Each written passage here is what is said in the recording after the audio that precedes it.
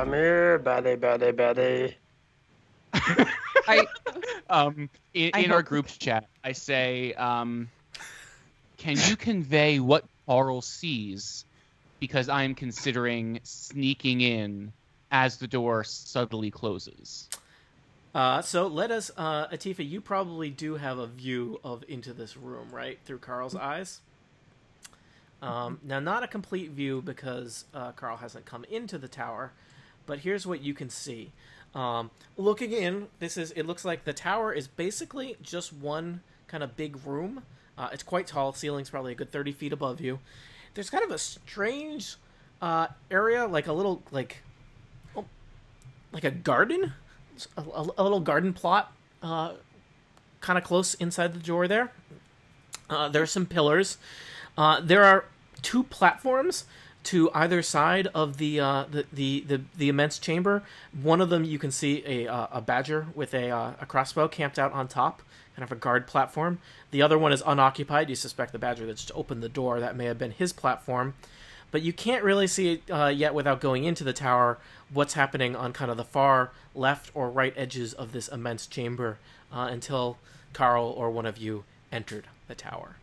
You can see on the kind of the far side of the chamber within view of the front door, there do seem to be a large set of stairs going down beneath the tower, and it looks like maybe some kind of well in the corner. Well, indeed. So this is, I think, a lot hinges on what happens next. Okay.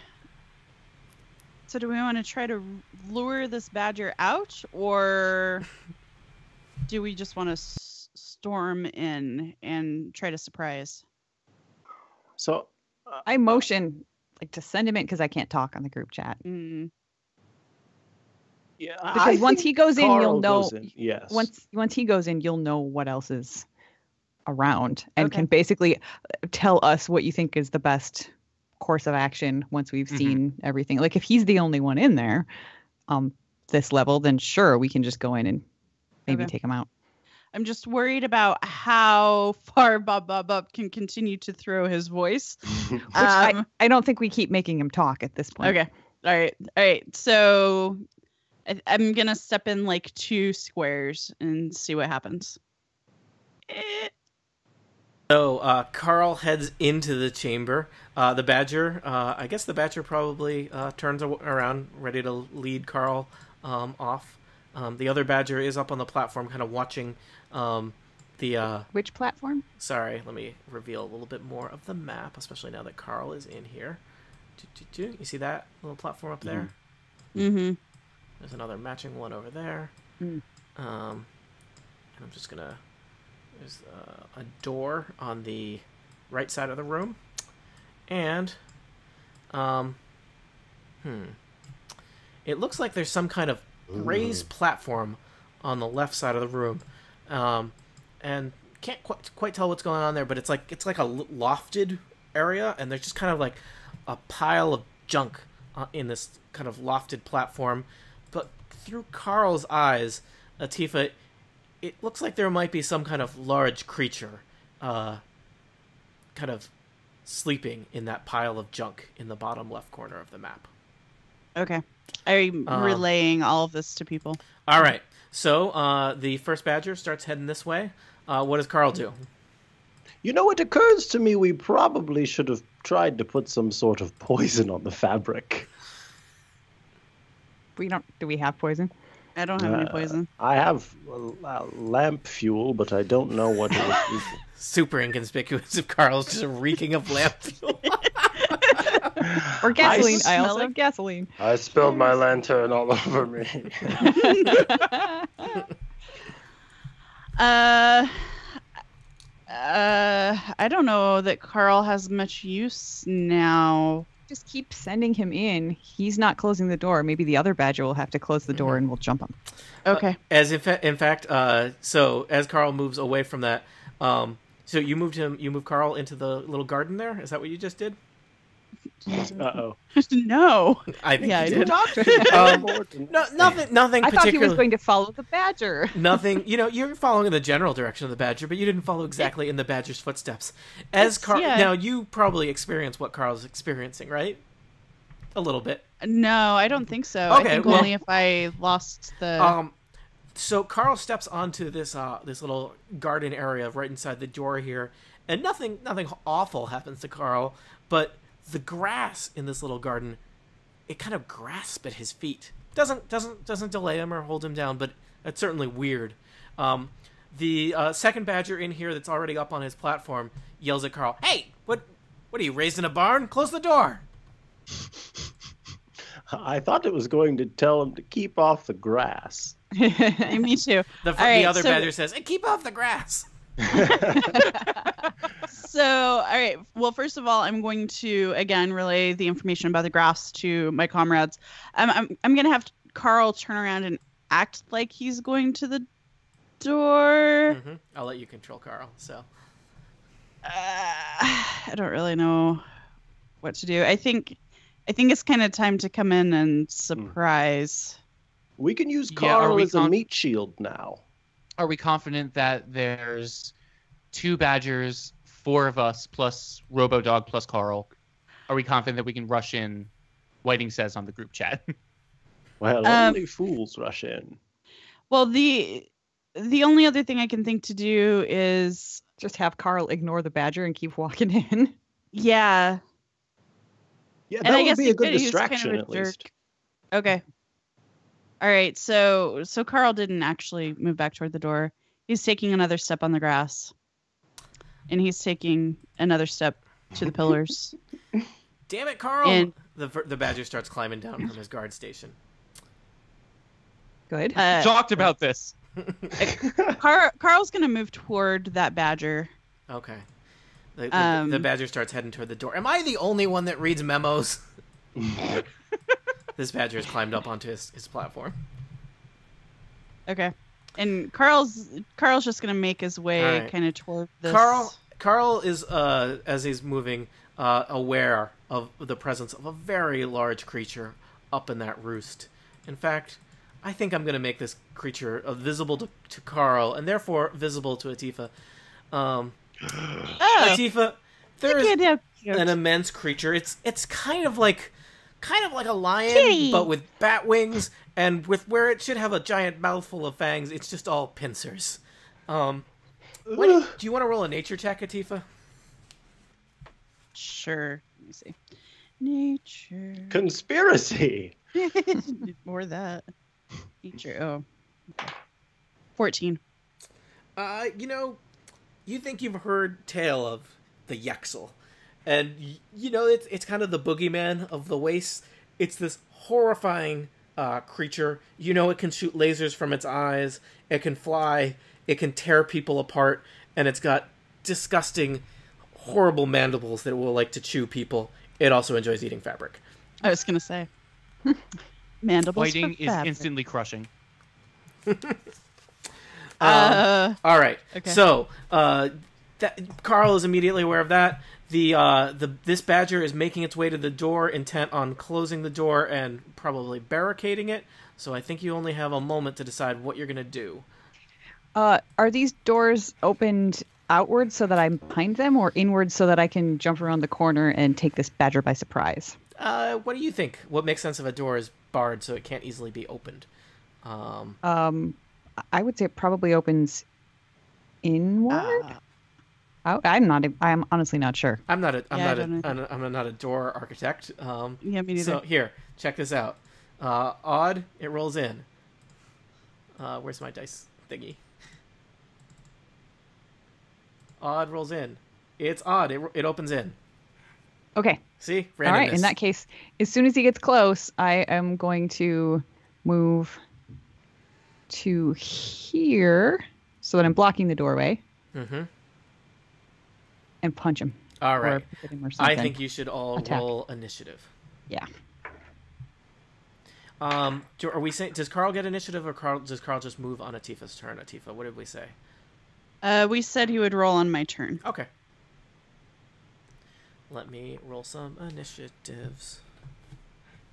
Whiting got a 10, exactly the same as last time. So okay. You should be able to update your stuff.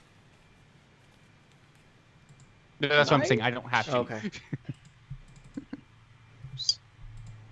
Ooh, I like to see the DM roll a 1. Yep. That makes me happy. Take joy in my suffering.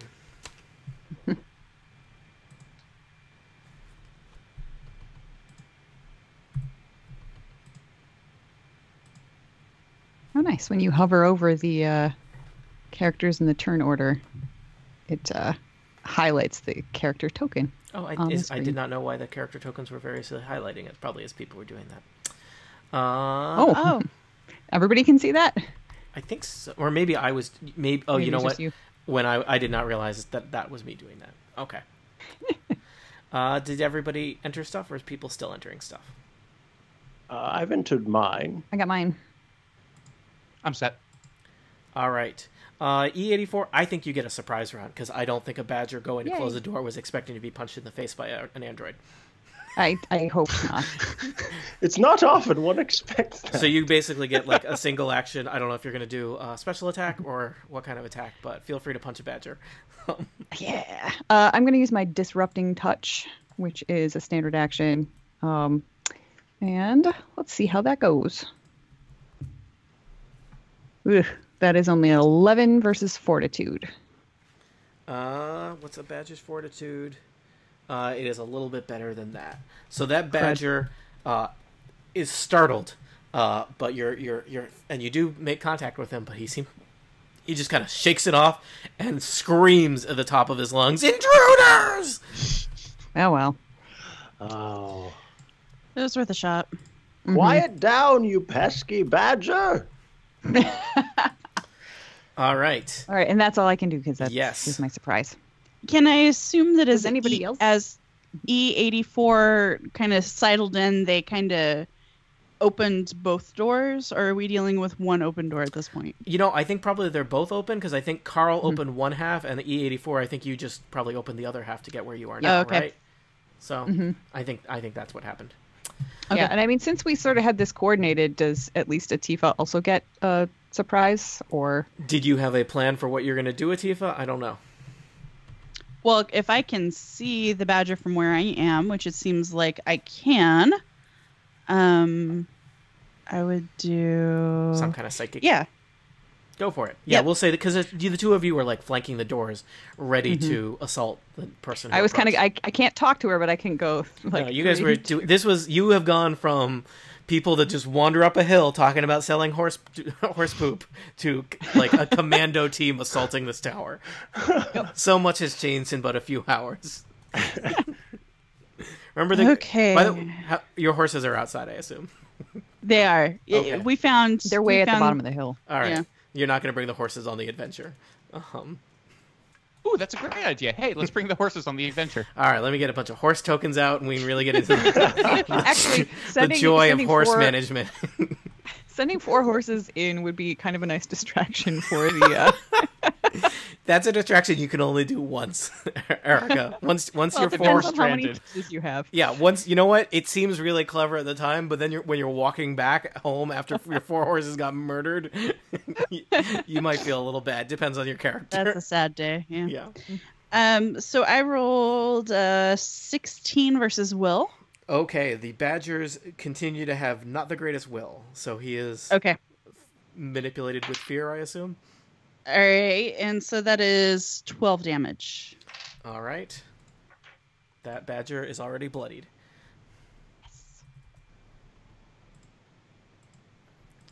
Okay.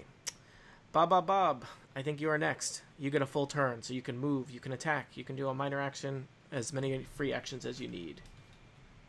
Oh, wait, hang on. There's more with that. Because he's feared. Until the end of next turn, target gives combat advantage and has -2 on attacks. Got it. If only we had known that. You could have.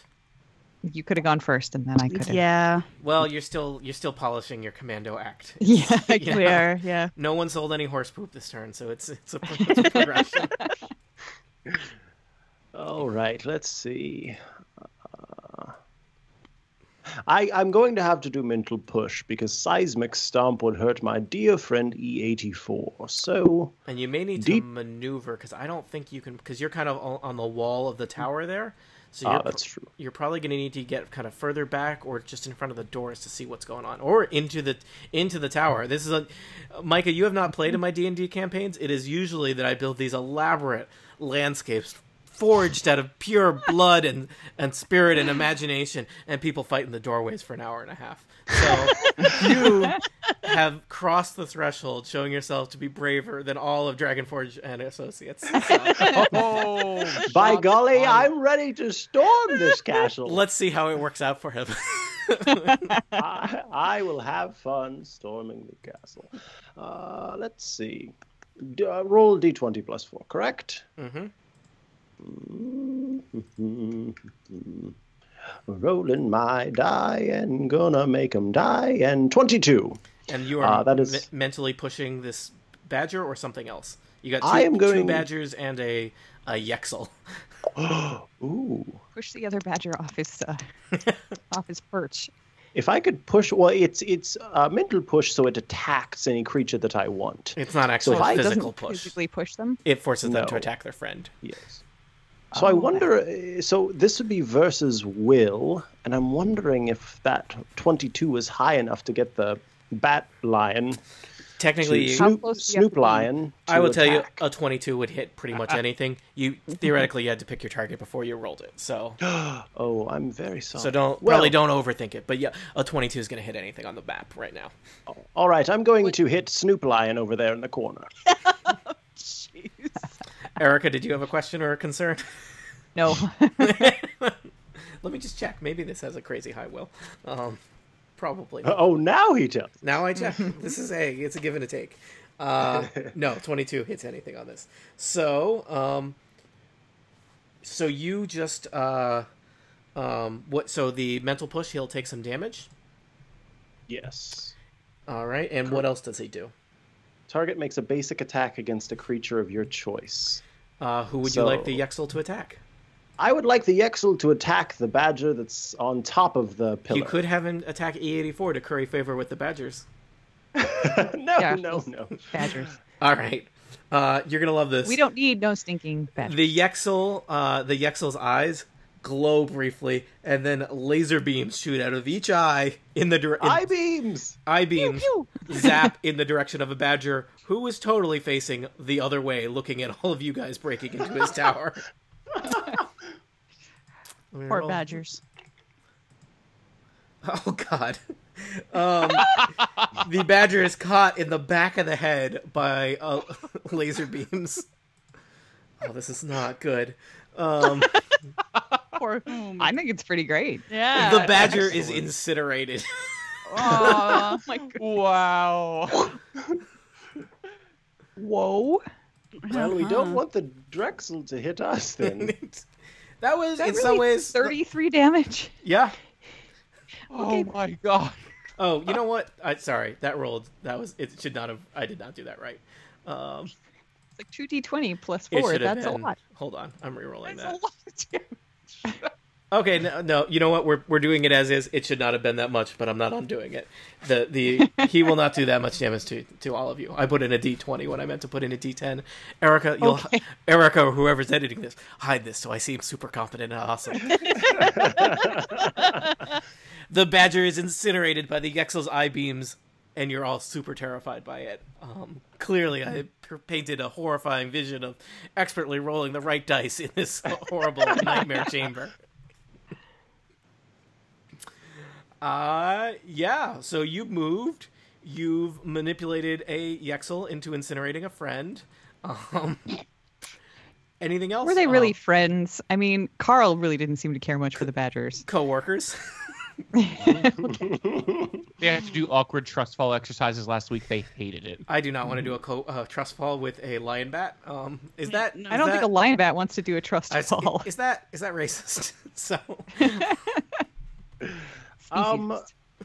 I think that I pull out my toy dump truck and go, wee!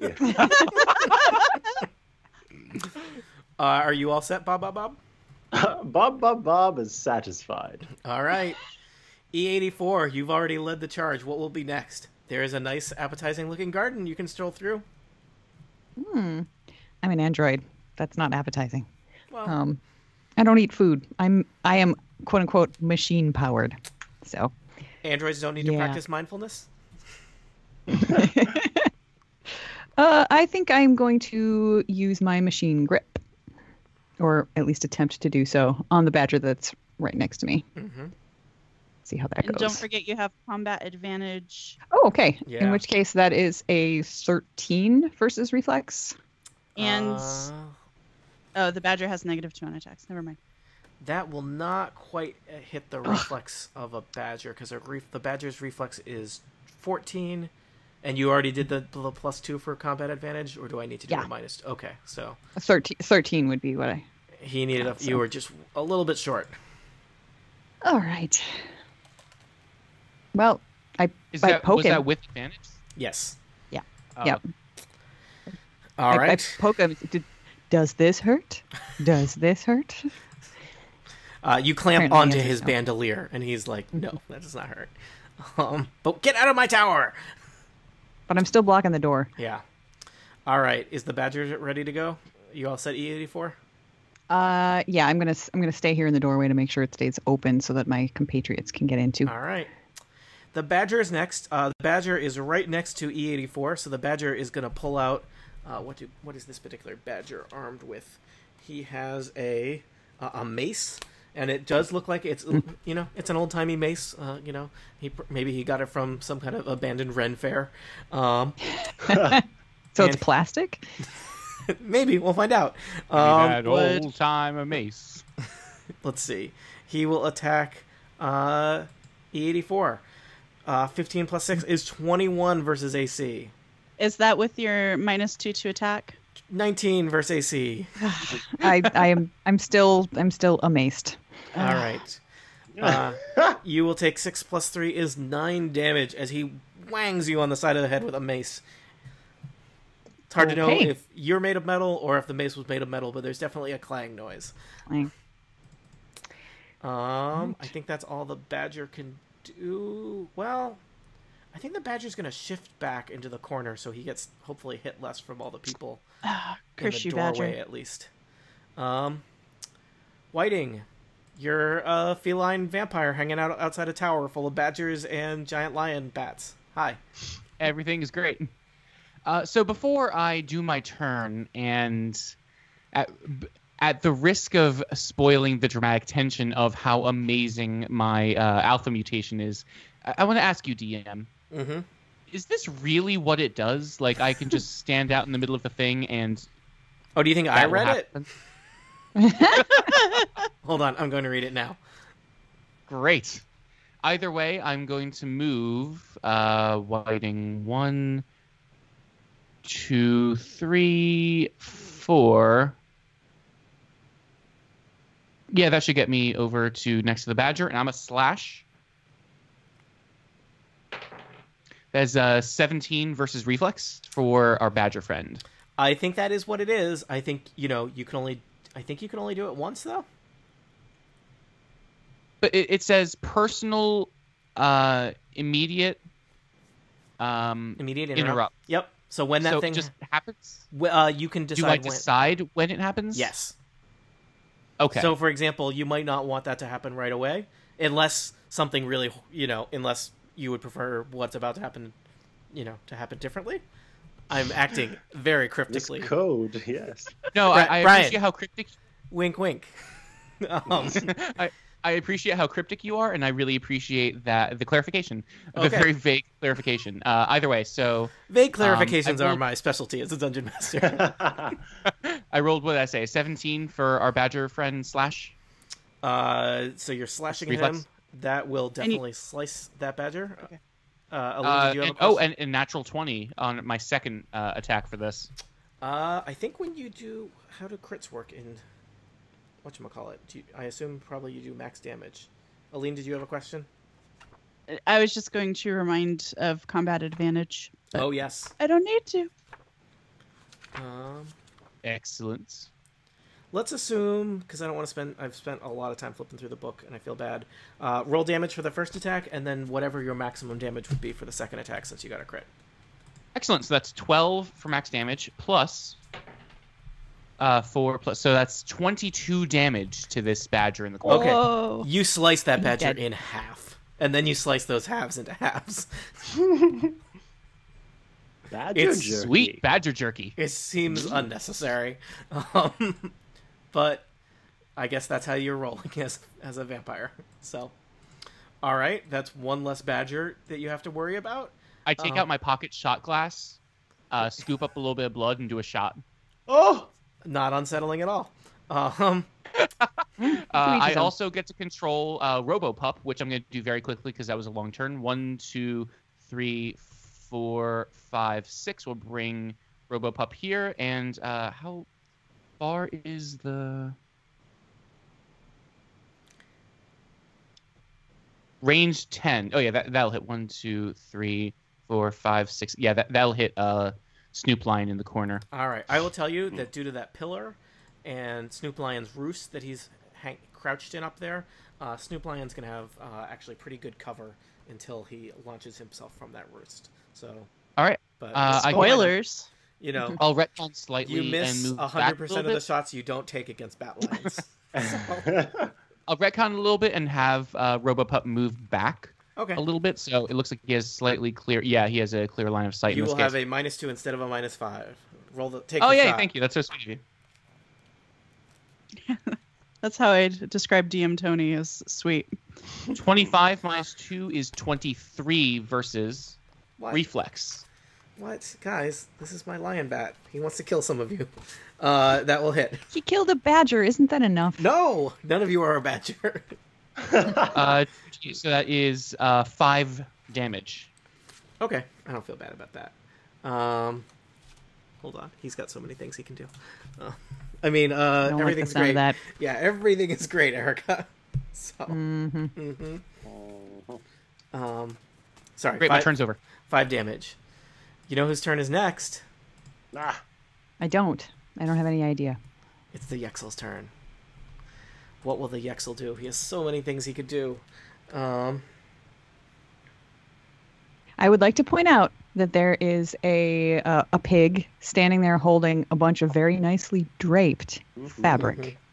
Perfectly Expertly draped, draped. one might say. The Yexel launches itself from the roost, flaps across the chamber, is kind of hovering in midair. This huge lion creature with bat wings, mandible sticking out from its snout, its eyes still kind of glowing from where they've shot lasers, reaches over and will attempt to eat Carl. Okay. Come on, Carl. This is going to be a D20 plus 7. That is 20 versus AC. I believe I'm guessing that. Carl basically has 1 hit point in his current reanimated Roadhog status. Yep. The Yexel tears Carl's head off and then just slurps the cape off of his fallen corpse. It turns out Yexels are pretty awesome and can sometimes do more than 1 attack a turn. Oh, but Just what I wanted to hear. I don't call that awesome. That's cheating. This plays against Bob's sense of fairness. Bob, the Yexel is going to shoot lasers in your direction. Bomb. 8 versus reflex. Oh, let's see what that is. 11. All right, you skillfully dance out of the way of the laser beams. And boy, is it a dance. So I am just going to mention this Yexel. I mean, I feel like I've painted a picture here, but just in case you're not getting it, pretty bad news. Probably you have a variety of alpha mutations and omega tech that you could use. You can't use them if you're dead. So, Atifa, it is your turn. You're still safely outside the door. Atifa, you could just, in fact, you're the only one not in the tower. You could just close the door and walk away. We can start a new adventure for you. Go back to Professor Rat and be like, what else you got? Get a job in a bar somewhere. Tell me stories. Professor Rat has like, I have some library books that need returning. That's not Professor Rat's voice. It's been too long. So, I remember the last time I met a Yexel. Let me tell you. I actually don't like fighting. My Omega Tech is close range or like triggered on a thing, but I'm gonna step just barely into the doorway, and I'm going to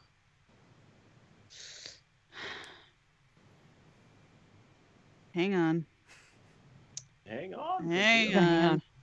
I can vitality transfer. I need to be much closer to that. All right, so I'm going to do my fear manifested. And that is a 21 versus will. All right. It turns out when a giant lion bat is kept as a pet, it does not do so great for its will, so you will hit its will. And that's 9 damage. Okay. And that is my turn. Okay. Bob, you're next. Now, I wonder, can my mental push be used against a creature? Like, can it control it to hurt itself? It just says, target makes a basic attack against a creature of your choice. What if I choose the creature that I don't think it can attack itself. Is how I'm going to roll on that. You have another attack we haven't seen yet, right? Seismic Stomp. But I've got to get nice and cozy. I guess I could move in and... You could. Just don't walk on the grass. Let's see. I've got 5. 1, 2, 3, 4, 5. Okay, so let's see. 1, 2, 3, 4. Okay. Oh, wow. Right. Seismic Stomp! D20 plus 5. That's versus Fortitude. Okay, its Fortitude is 17, so you just hit it with your Seismic Stomp. Okay, it says 1d6 plus my Strength modifier. It should say right above that. It should do the math for you, even. Oh, yes, there we go. 1d6 plus 5. Roll 1d6 plus 5. 11. And does it do anything else seismic-y related? Yes, knocks the target prone. You knock the Yexel out of the air, and it lands on its back. It looks slightly less... Nice. It looks slightly... In fact, it's kind of embarrassing, because it looked like this horrible nightmare monster, and now it looks like a horrible nightmare monster that fell over. Thump. It's much more comforting, yes. Mm-hmm. Mm-hmm. Anything else? Now it's more of just a mildly bad dream. Yeah, it's still quite large. What else is... Because I've moved now, so I can't you've move moved again. Right? So unless you have some kind of minor action, which you may not have any exciting minor actions. Oh, I just whip out the toy dump truck again and start playing with it again. All right. Well, next turn would be Carl. No Carl. Pour some barbecue sauce out on the curb for Carl. Whoa! Morbid much. That is so racist and so delicious. E84. It's speaking of racist and delicious. It's an android's turn. I don't know what that means, but I like it. I don't know how androids work. Well, they're racist. They're just not delicious. I assume, especially like an old-timey Doctor Who robot, there's probably some issues. So, mm-hmm. My alpha mutation right now is something called fast healing. So whenever I start my turn and have at least 1 hit point, I regain 5 hit points. So I'm going to get back 5 hit points. Happens. I literally didn't even look at the alpha mutations I sent you people, which is really exciting for me. All right, so I am back up to within 4 of my maximum. Now, one question about alpha mutations, if they have an overcharge thing, do I still have the option to overcharge it on my next turn, assuming I live that long? Or is it like the first time it kicks in, you're stuck with it or not? It looks like for a lot of alpha mutations are like, this is a thing you do. Yours is more of an ongoing condition from how I'm reading it. So basically, whenever you start your turn, you could choose to overcharge it. Okay, got it. It looks like... if you fail in the overcharge, some exciting things happen, so just be aware of that. So I mean, as is true for most overcharges. Yep. So and that's not like an action or anything, that just happens, right? Nope, it just happens. So you're healing, which is good, because you took some damage, right? I did. I have healed now more than half that damage, so that's good.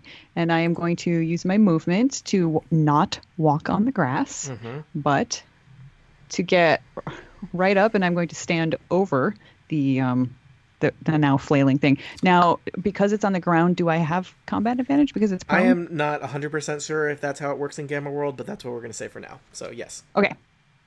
Sounds good. And then I am going to use my Omega Tech and that one, my other Omega Tech, scrolling back. Okay. My prototype Power Fist, which is an experimental fusion-powered gauntlet, sports titanium alloy servos, allowing me to deliver massive blows.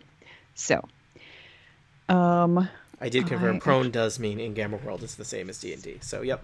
Awesome. Okay. So I don't have a macro that includes the combat advantage.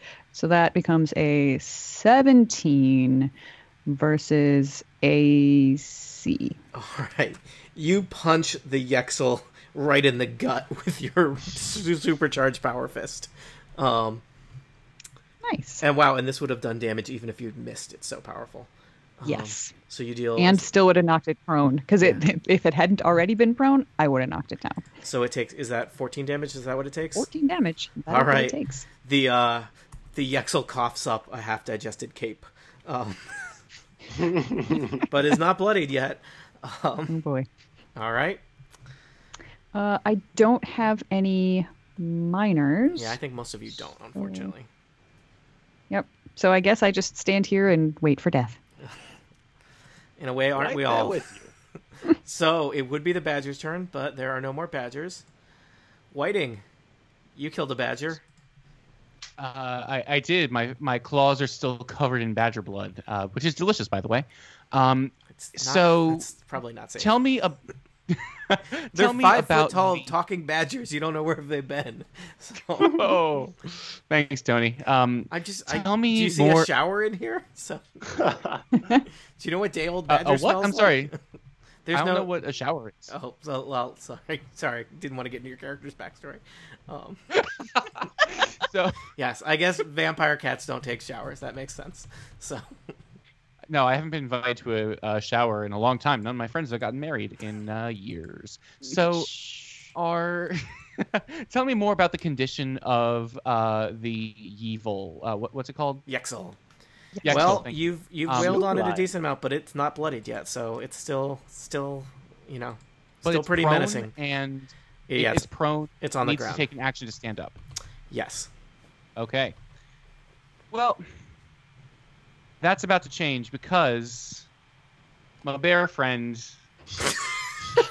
is going to fly through the air, tackle it, and restrain it, hopefully. Is that how your bear friend works? Yes. So, ranged 5 standard action attack. On the fortitude success for me, the target is dazed and restrained by the toy. Okay. There's no limit on how big a creature it can restrain. Does not appear to be. Doesn't say. Nope. Nice. That is a non-natural 20 versus fortitude. All right. You expertly sail the animatronic toy stuffed bear across the room, and it lands perfectly on the Yexel's face, blocking his vision, restraining him, dazing him, and I bet it tells him a story. Once You upon a go into the time. woods today. Wow. Excellent. This is not the turn of events I expected today. You should always expect stuffed bears.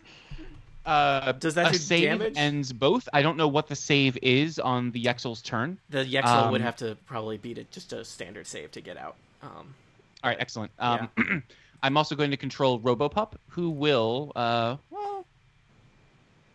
just to get a slightly clearer line of sight, will move back here and still do its, let me double check the roll, but it's still going to do its little pew-pew lasers. I will tell you that because the Yexel is on the ground, the Yexel is actually slightly harder to hit. And I threw it on the ground. Where could I put Robopup where it would be easier for it to hit? Right next to the Yexel. Or don't worry about it too much. Okay. Excellent. It's right next to the Yexel. It has 6 movement, which is a free action for me to do, and as a minor action, I get to make it hit. Okay. Robopup rolls right up to the Nightmare Lion Bat and fires at point blank range. And somehow still misses with a 10 versus reflex. It happens. The Yexel's really flailing around with that bear stuck to its face. So. That is Whiting's turn. All right. It's the Yexel of the Hour's turn. The only Yexel there is. Well, the Yexel is prone, dazed, and restrained by a stuffed bear. This is not great for the Yexel. I remember this scene in Hamlet. All right. Alas, poor Yexel. Hardly. So angry. I am going to roll. I'm going to decide that the Yexel is not really thinking systematically and is probably just going to lash out randomly. I'm going to roll a d4 and decide which of you gets attacked, counting left to right. 1 is Bob. The Yexel is going to try and bite at you from the ground, but given his situation, he is somewhat disadvantaged, and rolling a 3 is not going to help. That would be a 7 versus AC. I suspect that won't hit. 14. Yeah, the Yexel is just thrashing about kind of helplessly. Well, let's see. The Yexel should probably try and save against the bear stuck to its face. As you do. The Yexel manages to toss the bear free. All right. Well, that's the bear. He is free of the bear, but it basically cost him an entire turn. So, Atifa, you are next. All right. Well, don't fix what ain't broken, I guess. So we're gonna do Fear Manifested again. Okay. Is that a ranged attack? Yeah, it's 10. Okay, because then it'll be -2.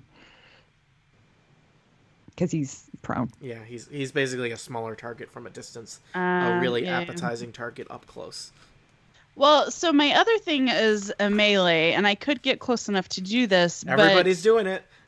It's it's my level +6, so 7 versus Fortitude, and I feel like this thing would have more fortitude than its 7. Fortitude is 17. Yeah, so You mean Is it's not a it thing right that you where roll? are? no, Oh, it you says really? attack level +6, or is that in addition to a d20? I think it's always in addition to a d20. Oh, okay. Weird.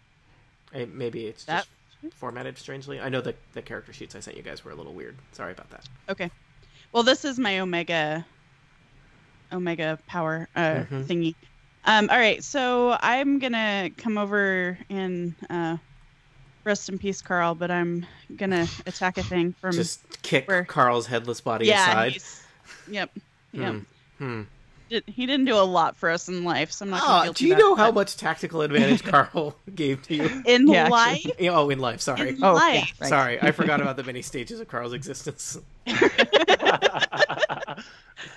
So that would be 18 versus Fortitude. Erica knows what happens since his fortitude is 17, because Erica is an automaton that counts their defenses.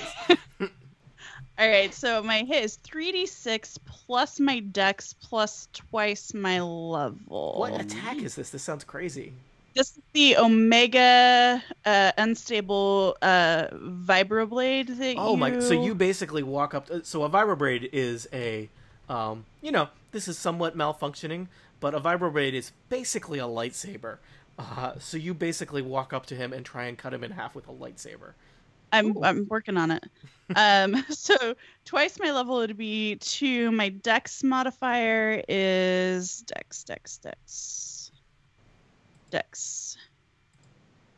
16, but that's not my modifier, right? Is the modifier +2?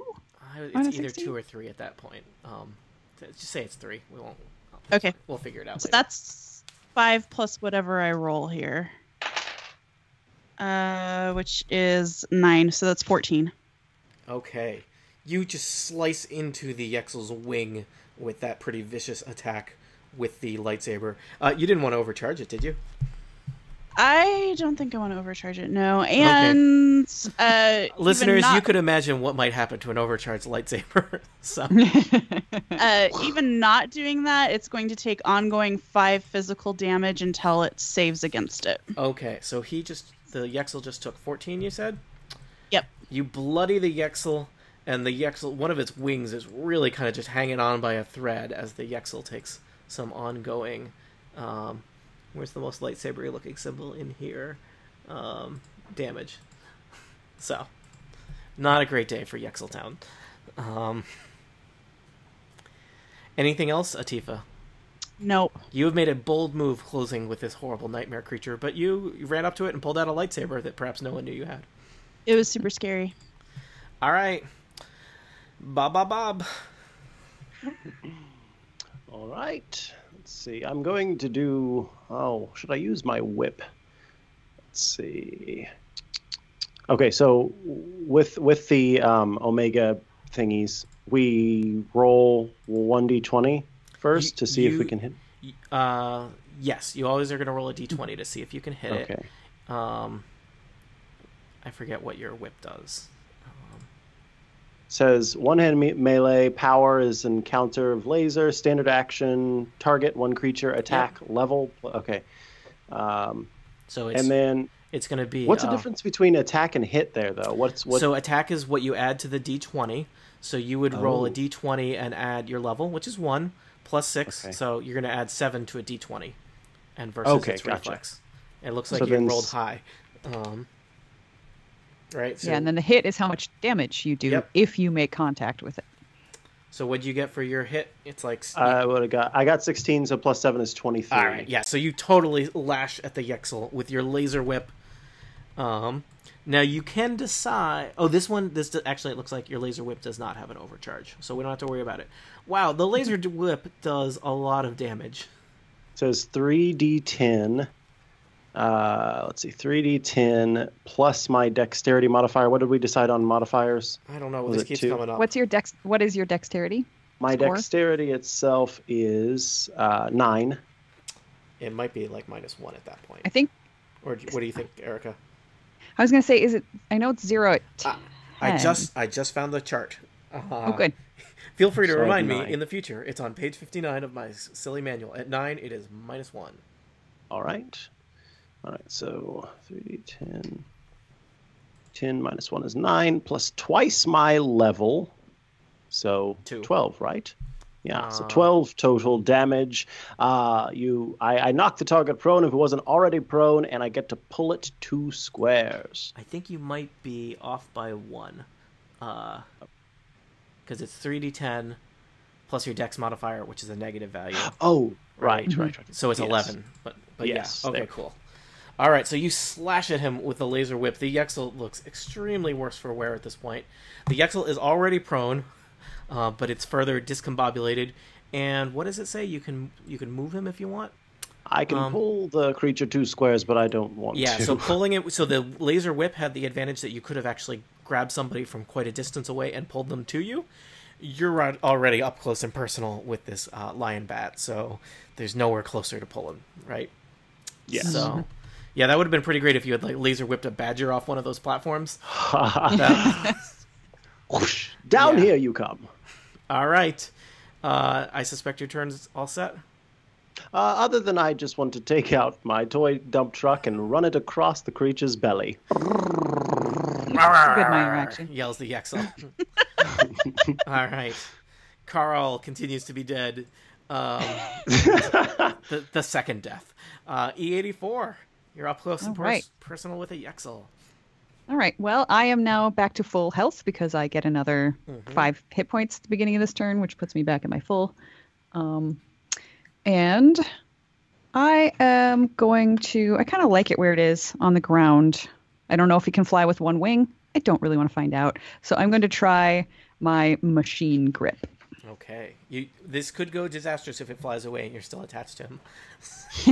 Maybe. I'm pretty heavy. I'm made of mostly metal. I rolled a 1. Ha-ha! Uh-oh. When you roll a 1, so first off, E84, you miss. Yeah. Okay. Second Flip it off, to your own arm. you've had this ongoing healing that's been happening. Mm-hmm. Suddenly, you feel something inside you fluctuate a little bit. Oh, this is great. I think this is random, but this is great. Oh dear. Erica, I'm going to send you... So your healing power that you had goes away. I'm going to send you this. Take a moment to read this, and then I'd like you to describe to your friends what just happened. Oh. At least I got healed up at the beginning of my turn. Oh my goodness. Oh no. Yes. So E84 tries to reach out and clamp the Yexel, and misses as the Yexel is writhing about on the ground. And it seems like E84 is going through some kind of aftermarket transformation. Yeah. As you can see, suddenly E84 has giant clown feet. So, yep. My toes are actually now sort of poking into the head of the bat, which is probably annoying 80 more. But yeah, I have suddenly come down with a nasty case of footus ginormicus. Oh, As you wow. Yeah, on the bright side, if there's any swimming involved in this adventure, I gain a swim speed equal to my land speed.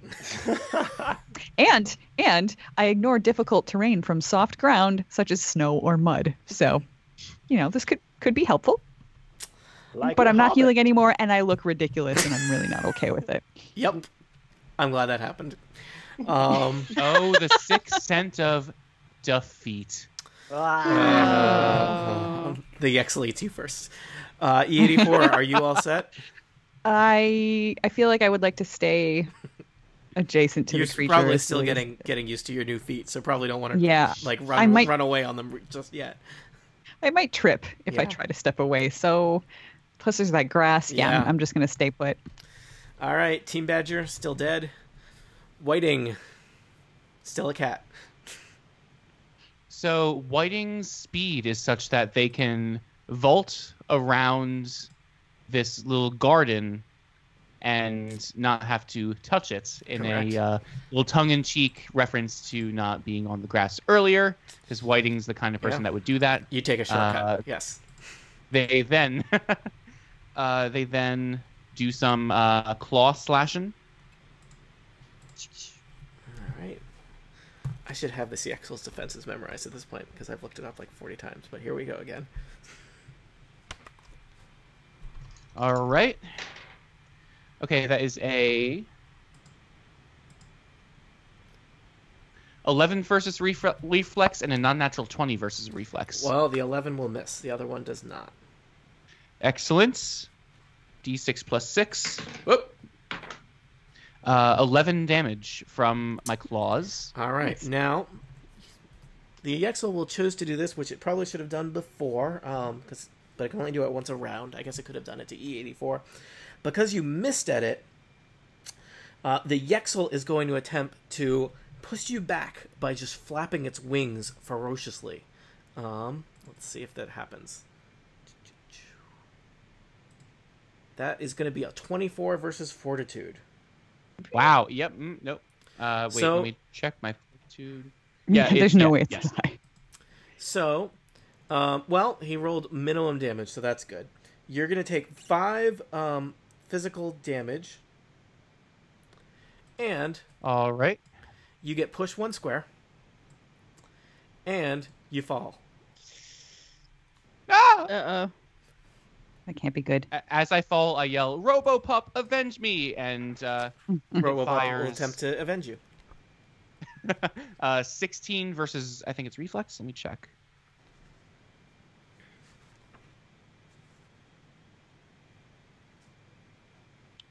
Yes, 16 versus reflex. That will hit the Yexel. Yes, it will.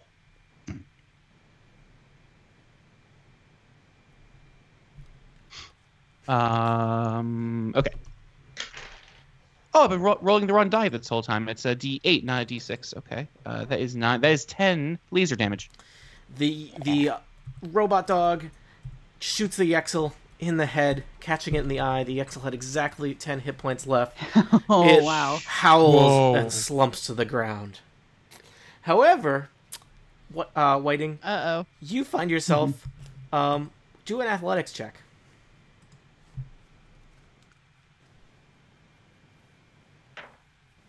That is an 11. You find yourself unable to stand up from the grass that you've fallen in. The grass is clinging to you, holding you in place.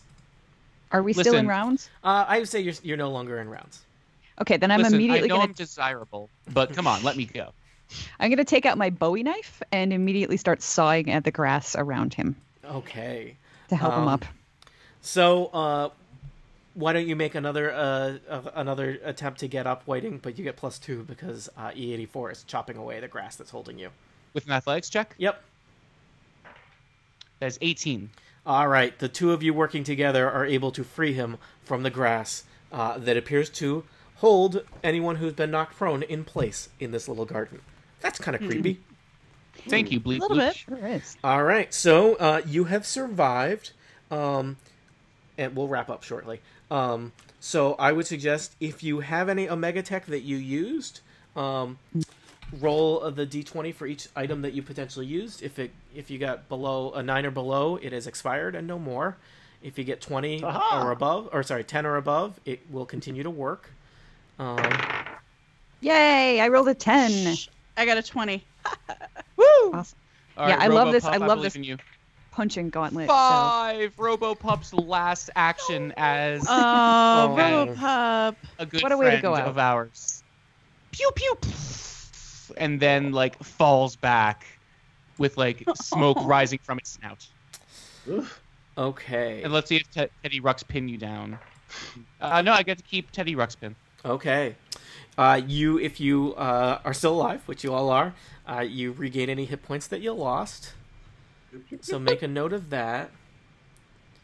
And I don't know. I mean, we're gonna wrap up shortly. Should we just stop now, or do you want to do a little bit more? Like, we're not gonna do any more combat tonight. Do you want to do anything else tonight, or should we just stop now?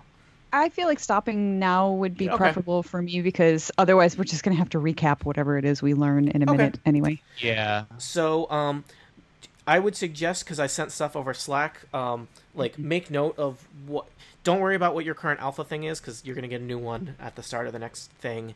But make note of which Omega things you currently have. I am just starring those messages in. Yeah, because that will be important. Can you pull up starred messages once we get past the 10,000? You may want to write down on your sheet in some form what item you have, and I can always resend you an image. Gotcha. How do people feel about Gamma World? You guys seem to pick it up really quick. So I love this. I game. like it. This is great. Excellent. So this so was this is like the adventure, like the base adventure from the box that they used. They suggest people play.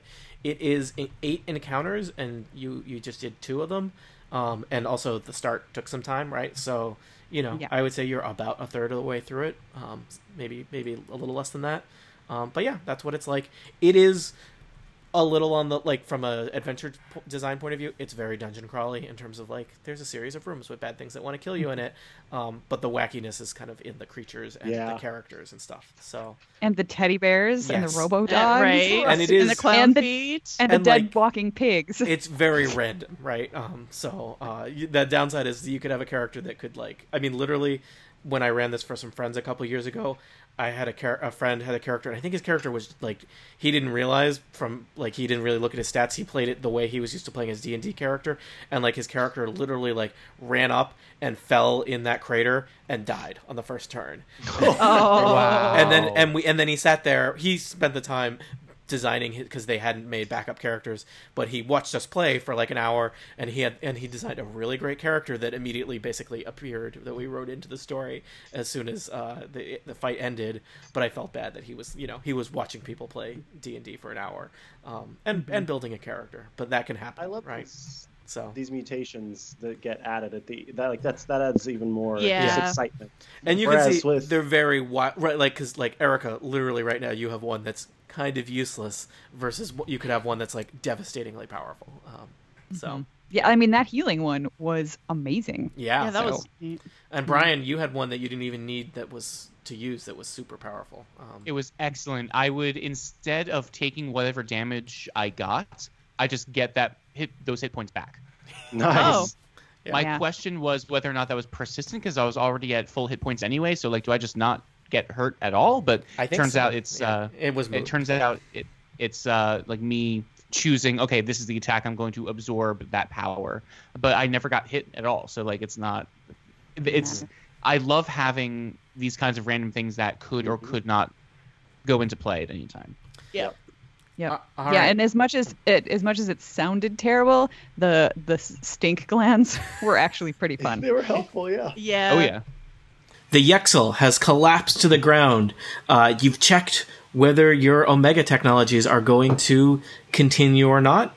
Everybody should take this moment to heal up to full health, because that's what happens in Gamma World. Okay. Ooh. Whenever you rest, which I'm assuming in this encounter, in this adventure in general, you'll want to take a couple minutes between encounters. There might be a tactical decision where like an encounter ends and you don't want to stop and take a brief rest, like, you're in hot pursuit of somebody, or there's some threat, heading toward you, and you don't want to stop. But in general, we'll assume that after a fight, you stop, catch your breath, heal up, you check if your technology's not working, your fancy technology continues to work or not. Your alpha mutation may kind of fade down a little bit, but you know that as soon as you go into that next fight and your adrenaline starts pumping, there will be yet a new alpha mutation you will experience, because that's just life in the weird, wild, radioactive world of Gamma World. So we find ourselves sitting around the corpse of a Yexel, a giant bat lion that shoots lasers out of its eyes. Yeah. As you do. Do you guys want to check in on what your status is with each other? I'm crying. I'm very sad for this Yexel. I hold Whiting holds the corpse of Robopup and cries to the heavens, "Why?" So there's a lot of crying. I would just like to congratulate everyone on their theatrics. I think everyone played their part. I could tell that everybody had, an internal guidance going, and they knew what they were after. You all did such a wonderful job, and I think only because we worked together so very well is why we defeated this horrible creature. Sorry, You think this is an act, old man? Whiting yells through sobs. I'm sorry about your robo-dog. I forgot what I was going to say. Okay. I think, so we're all healed. The encounter's done. We're good to go. So I think I would like to explore, because there are still some areas that we can't see or we haven't seen yet. And investigate the areas that we can see, sort of more fully. There's a whole Yexel nest to be dug through. Yes, Yexel there is. That's a good one, DM. Stop kissing up. All right, so this kind of strange. This is kind of the tower is basically just one big room that you're occupying. You can see there's a side door off to the side, and then there's stairs leading down, which is kind of strange. So it seems like there's more to this badger kind of warren than just a tower, because there's something underneath the tower. Perhaps it's just a basement. Perhaps it's just one more room. But this seems to be the entryway, and there is no sign of robots here. And this tower is where you believe robots to be coming from, and that's why you're here, right? It's to explore the source of these strange robots that once a day are rolling toward your town, threatening it with rockets. So there's these kind of little guard platforms, as described before, that the badgers were hanging out on. There is the Yexel nest in the kind of the bottom left corner of the map, and you'd have to kind of climb up a little rickety ladder to get up there, because it's kind of a raised platform. It looks like there's kind of a dry well in the bottom right corner, and on the east side of the map, there is a doorway that leads somewhere. I think that's what you see currently. Whiting does one of those triple jumps from Mario 64 with an 8 athletics check to try to get up into the Yexel nest. Okay. Are the little ladders that go up to the guard towers, are they affixed to the guard towers, or could they be moved to the Yexel nest? They look like they could probably be moved if needed. They're just kind of propped against some I'm going to move columns. a ladder over and just climb up. Okay. So the Yexel nest is filthy. It's all kinds of scraps of fabric and some twigs and leaves and kind of rotting material and more than a few carcasses of small animals that the Yexel seems to have feasted on, but also it seems to eat a lot of fabric. But maybe it turns out when you eat the coat off something, sometimes you take some of the creature with it. And it does seem like there's a few items in here that are perhaps left over from unfortunate Yexel victims. So Whiting, the first thing that you find is a fully loaded handgun. Why don't you make note of that on your character sheet? Ooh la la. And, I believe some of you have guns and some of you don't. I think most of you have kind of defaulted to your various Gamma World mutation powers, which tend to be pretty powerful, but sometimes it's nice to have a gun. I have a toy dump truck. It's true. I do still have. I have an assault rifle and 1 clip of ammo. In Gamma World, is ammo sort of interchangeable? Like, would we be able to use that same clip of ammo for the handgun if we just if the assault rifle? I'm gonna say no. And in fact, I don't know if we talked about it last time, but there's basically in Gamma World they have this kind of weird, wacky rule for how ammunition works, which is basically you're either careful about using ammunition and conserving it, or going all out and using all your ammunition. So that's worth noting because ammunition is relatively hard to come by in this weird post-apocalyptic world. So fair enough. You also find a funky-looking piece of future technology. I'm opening up my folder where I have screenshots of this stuff. Is it labeled funky pieces of future technology? But you recognize it. It's got that distinctive look to it. You hear a funky bass going in the background. Right next to you find a funky Winkerbean comic strip. It's very weird. All right, sorry. I had to, when I restarted all my folders, got closed, and now they're back open. All right. So, E84 will say that you found this because Whiting found the gun. The gun. Let me just pop this into Slack for you here.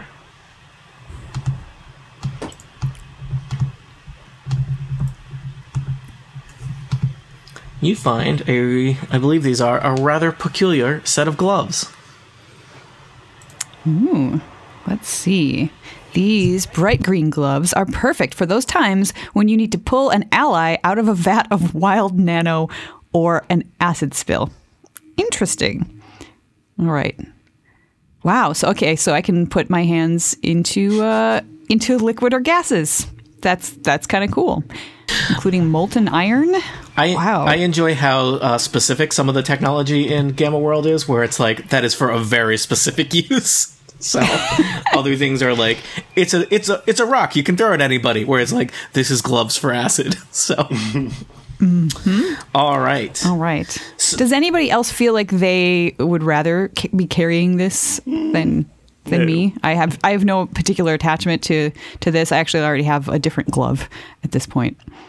But they're nowhere near fashionable enough for me. So they are bright green. They are very, very bright green. So what are so E84 and Whiting are up in the Yexel nest. Yep. Bob, what are you up to? I would like to, young man. There are 3 Bobs, but I'll give you a pass this time around. I thought I had it right. Nope. I would like to check the other Badger Tower thingy, the one that still has the ladder on it. Okay, and Atifa, what are you going to be doing? Well, first, I need to know, those of you who listened to the last episode, did I lose any of my Omega Tech? Don't remember. I don't remember, yeah. I don't think I did. I think you probably would have crossed it out or something if you had. Yep, I would exactly. have, yeah. I remember the dog dying, but that Yeah, I was- remember that being That's sad. the only, yeah. The dog dies at the That was end. super sad. Rest in peace, puppy. So I think I'm going to go over to the, I don't know if it's the east side of the room, Sure. over here and look around and see what's there. Okay. Are you opening that door or just looking around that side of the chamber you're in? Is that a door? Oh, I'm sorry. I may not have. Okay. I can tell that's a door now. Well, it's not a jar. Okay. And Sorry. it makes a better door than a window. Maybe it's a window. I'm not going to give you any on that one, buddy.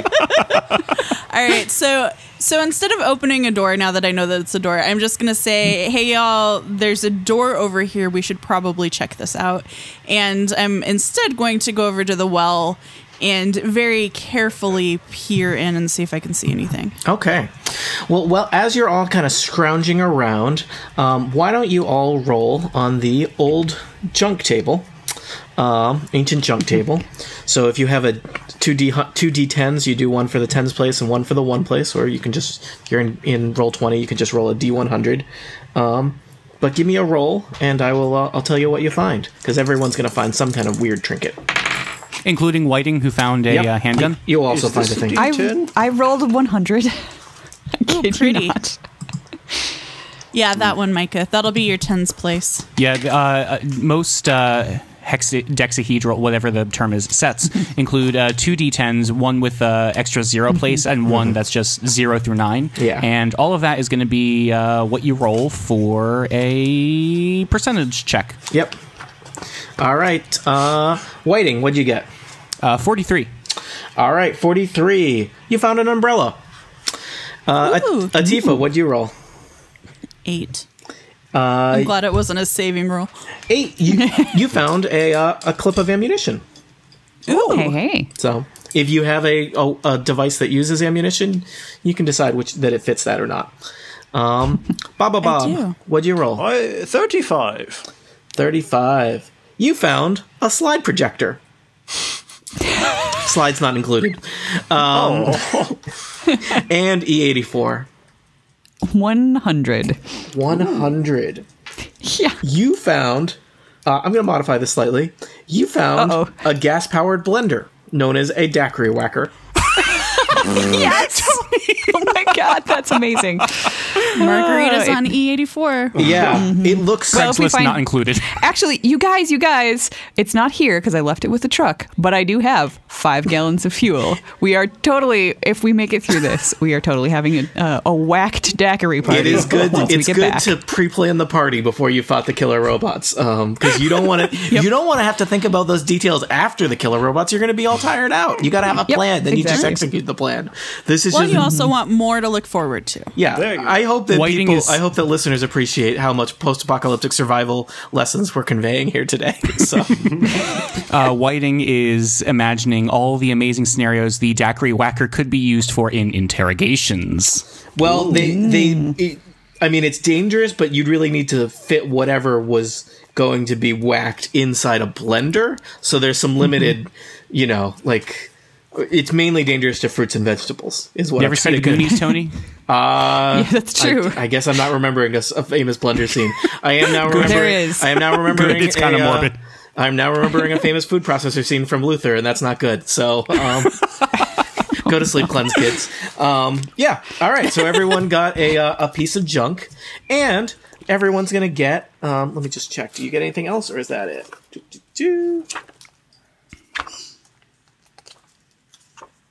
Somewhere you hear creatures in the tunnels, maybe making some kind of chirping noises. What You're do we also going to get? find some, in addition to the ancient junk, which probably took a while to find, you find some good technology that I will be dropping into Slack for you. Let's see here.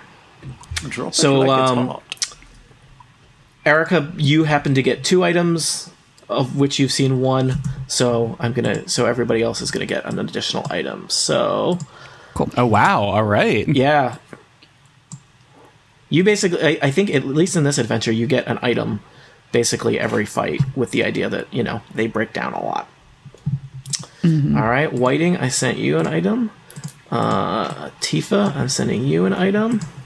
And if any of these, I had to like take photos of cards, so if they didn't come out great, let me know. E84, you get an item. And Baba Bob, you get an item. Oh my gosh, it matches. It's a bright green mask. It's going to match my bright green gloves. These are all random, so that is, you know, that is just I think bright green is just the theme here in Gamma World. Can we go around the room and say what everyone got? Mm-hmm. All right. I got something called a tangler. And basically what happens is it goes around my waist. I snap an electrified wire out of this belt unit, and I can entangle my foe with it. It's a 3d6 plus... Oh, wait. Let's see. What's the attack? Level plus 6. I don't know. I don't even know how much damage it does. But anyway, I can entangle a foe with it. Nice. Well, I got... As I said, so previously I found those Ishtar Enviro gloves, which were in the nest. So now I have an Ishtar Enviro mask, which lets me breathe in dangerous environments. It says if you want to use a silly voice while wearing it, that's up to you. I think my voice is already pretty silly. Whiting does a Team Rocket pose with the umbrella and the Mark I laser pistol and talks about how awesome it is. It is a one-hand ranged weapon that gets certain damage as you fire it. So you got a handgun and a laser pistol today. Yep. Can I, DM, can I dual wield? Yeah. Yes. And I got the Ishtar Electro Flail, which is a one-hand melee weapon. And it does damage. Power is encounter radioactive sign, electricity, physical. I don't know what that means. It sounds badass, though. Yeah. I got to start using my Omega Tech. Yeah, well, you can't take it with you. Well, I think you have successfully looted this badger guarded foyer and taken care of a Yexel nest. And who knows what further dangers await for you in Gamma World. They'll probably be worse than anything you've seen so far today. And perhaps we'll find out what that looks like. What perils await you in the harsh realm of Gamma World next time on Total Party Kill.